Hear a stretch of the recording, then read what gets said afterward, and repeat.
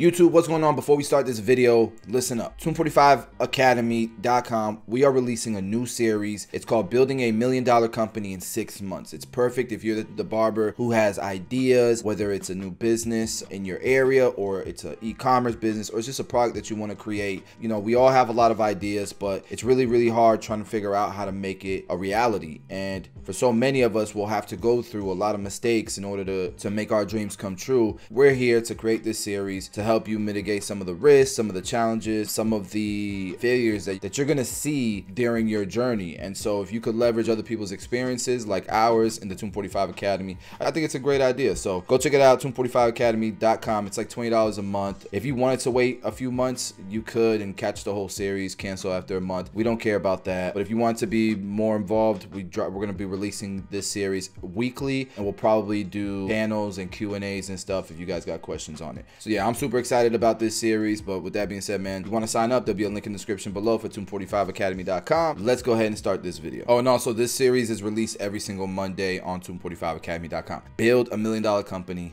in 6 months. Do y'all think we're gonna be able to do it? Let me know in the comments if you think we're gonna be able to do it. All right, so anyways, I was scrolling through on my iPad and I saw this video right here by YouTube Barber Academy's Industry Secrets They Don't Want You to Know. And although I would love to watch a haircut tutorial right now, I feel like what's really transforming is topics like what I might be hearing in this video by YouTube Barber Academy. I'm gonna watch it, react to it, add my little gems or point out some strong gems. So yeah, let's see. Hopefully this is a good video. Let's check it out.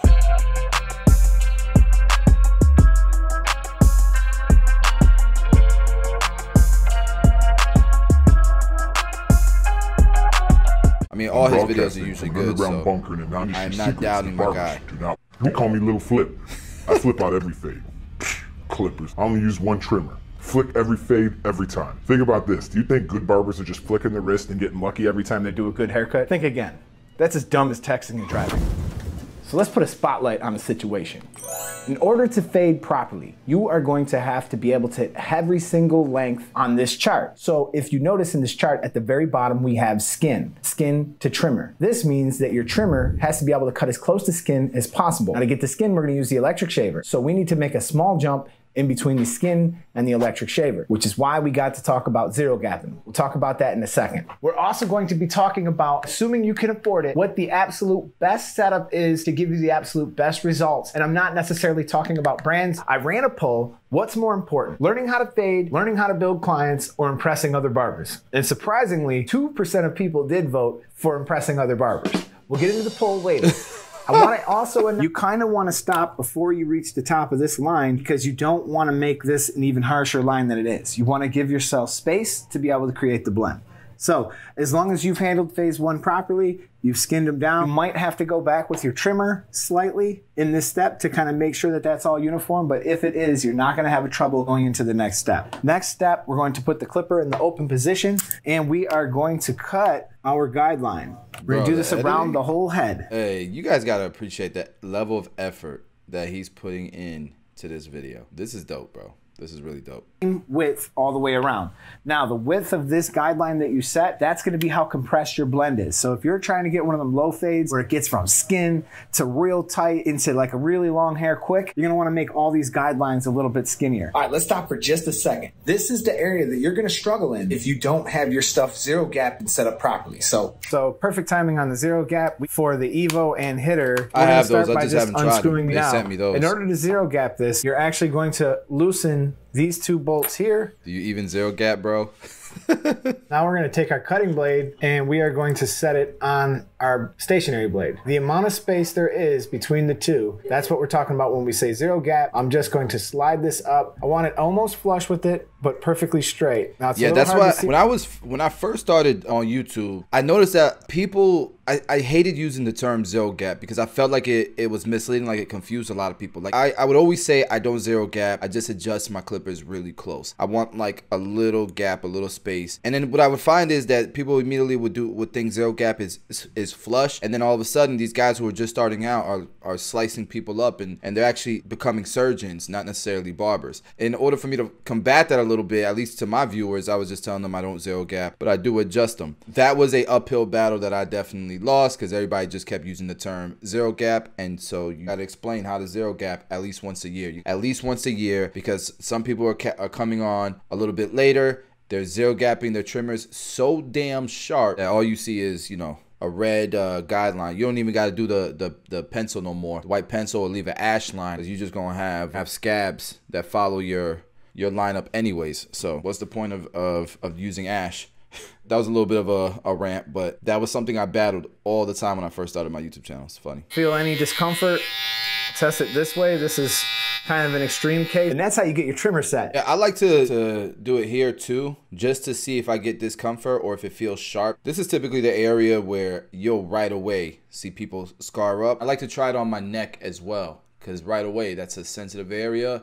If it's too sharp, then I know to adjust it. Because I like my trimmers, man, all around. This step's gonna be a little bit wider. We're gonna put our number 1 on in the open position, and we're gonna make our kind of final guideline, if you will. I wanna say this real quick, and this is something that I would teach on foundations. He's not wrong. This is an amazing example, by the way. Like, the fact that he's giving this level of detail for free is sick. It's awesome. Again, he's not wrong, but I would like to add this. It's not just about length and measurements, right? It's also about color, the color of the hair. So depending on what this canvas is, this is why consultations are super important, right? Depending on the characteristics of your client's hair, let's say this is your client, it determines a lot of how you have to adjust this system. Let's say this person has light brown hair, not the thickest hair, right? Not the most density. So the amount of hair follicles in a specific area is medium, and his hair texture is coarse and straight. That would mean you would be able to see right through the scalp, even if you had like a number 5 or number 3, I should say, a number 3, where other textures of hair with a number 3, you won't see the scalp, right? There's all kinds of different characteristics that you have to pay attention to, and this is great foundational information. But I would argue, especially here in this area, I would argue you probably shouldn't open it up this much with a 1 open. You probably shouldn't have that much space. And the reason why is because of gradients, the color of what a 1 open looks like on some people. Some people, a 1 open can look really thin. So if you open it up this much, what you risk is spreading out the fade too much, and what ends up happening is this is super light, right? This area right here is going to be super light. This area is going to be a little bit darker. And then this area is going to be the same color tone all the way here. It's not going to be enough of a transition, I feel like, into darkness. So if we're taking color into consideration, like how dark it's going to look, right?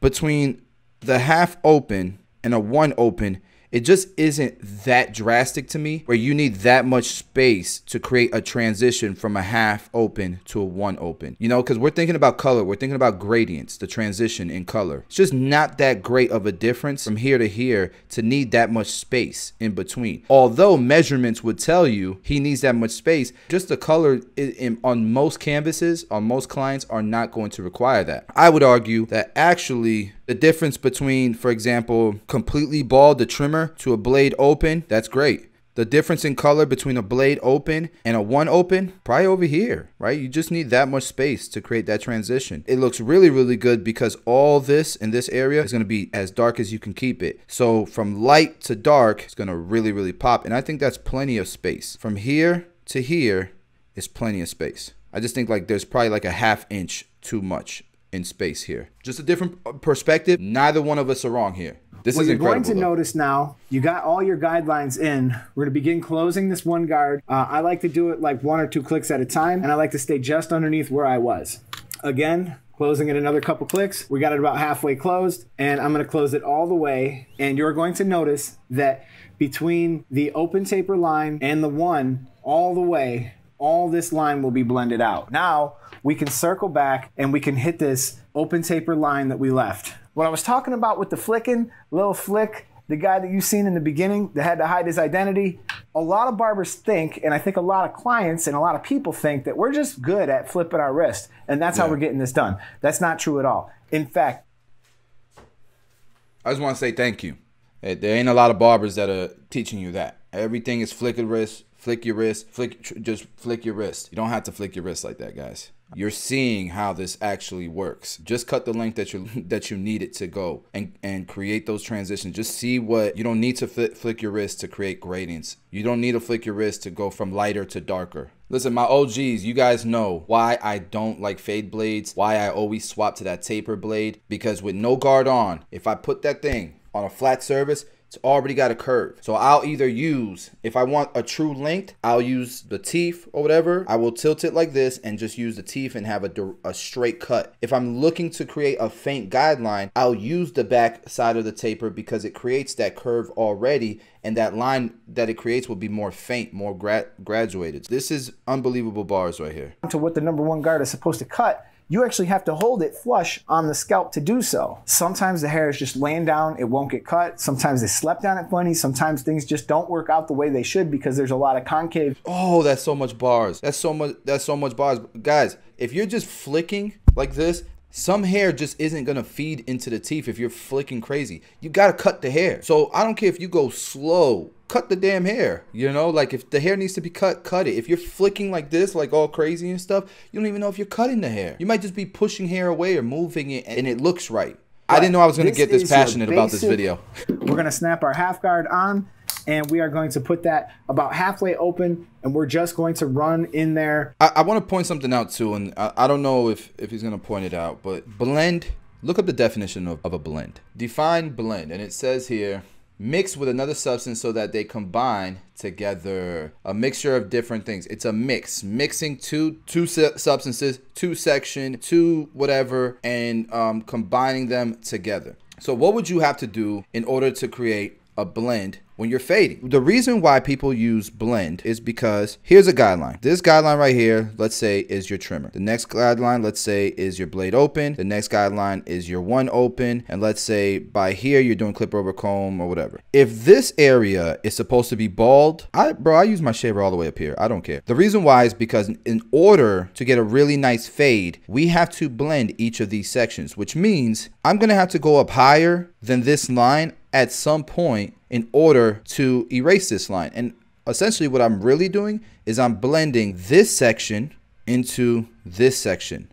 And so what ends up happening is you blend a little bit into here, and this section blends a little bit into here, and that's how you get a fade from here to here. And every barber does it, but they think they're just taking out lines or hard lines. Every barber does it when they go back to their trimmer, which is the length of this section, and they go up a little bit higher with their trimmer. All they're really doing is blending this section into this one. It's a mixture of those two sections. But a lot of times, more times than none, you do have to blend sections into one another. And I don't hear enough barbers explaining that. It's a different way to look at, you know, what you're essentially doing. So working it back and forth on angles, I call this a crisscross pattern. If you use this crisscross pattern, no matter what direction the grain's growing in, no matter what direction the hair's laying in, the crisscross pattern, another damn nugget. On to the two most important things that you're going to need in your arsenal. One is going to be your fade blade. You're going to want to have a second clipper that has a taper blade on it. That's a dope concept, and a lot of barbers use that as well, that tactic. But what I like doing is using my main clipper, right? Let's say it's the Seniors or the Clipper FXs or the Rebels. Let's say those, whatever clipper is your main clipper, right? And then what I like to use is a faster blade, a faster motor, something that's maybe magnetic, or I like something with more torque to do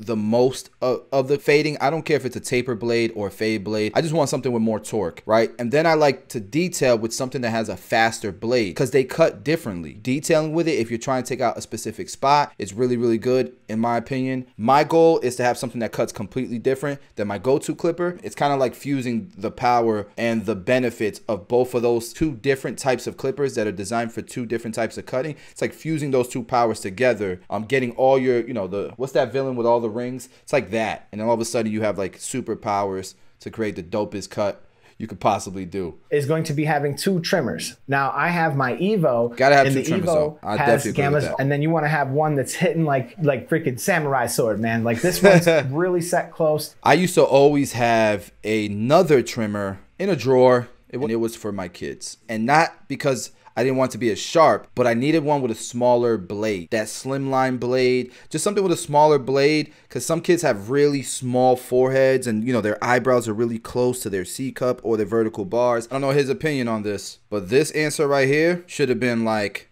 80%. Should have been like 80%. What do y'all think in the comments? That's wild. Fade, people thought it was more important than building clientele. That's kind of the whole purpose. It's chicken or the egg, you know? That's what this question was, kind of. What came first, the chicken or the egg? Most people are not going to remember how you made them look. However, they will always remember how you made them feel. And if you're making them feel good, you should be in the shop, building relationships, making people feel good, because that's going to make them want to come to you. Facts. That's going to tell others about you, and they're going to want to send their friends to you. So that's how you're going to wind up building your clientele. And most people don't even know what a great fade looks like. It's very rare I see somebody with a nice haircut and I'm like, that's a nice haircut. Much more common that I see people with bad haircuts. You'll get better at fading with reps and over time. But if you can't build clientele, you don't even have a profession. So comment section says, been cutting for 30 years, but on what downtime I'm watching and learning how to improve. Yeah, you could tell, man, like who is a student of the game, man. And it never stops. You always keep getting better, bro. I learned how to ingest wall clippers as a teenager. My dad taught me. Eddie, you're absolutely killing it, man. Yeah, this was an amazing video. Eddie, great job as always, man. I really enjoy watching Eddie's videos. Make sure you guys are subscribed. I am not subscribed. Well, this is on my iPad, so wait a second. See, this is what I don't like about YouTube. I promise you guys, I was subscribed to Eddie, bro. This is common knowledge within the YouTube creator space. YouTube will just like unsubscribe you randomly from people's channels, and then they'll put up this banner in your dashboard that says you may see lower subscriber numbers as we are removing bots or fake accounts or whatever. I did not unsubscribe to Eddie. I promise you, YouTube be playing games. So if that's the case and you're not sure you subscribe to Eddie or myself, go check the subscribe thing and subscribe to us. YouTube Barber Academy will be linked in the description below. Appreciate your videos, man, and thank you guys for watching my video. So y'all have a good one.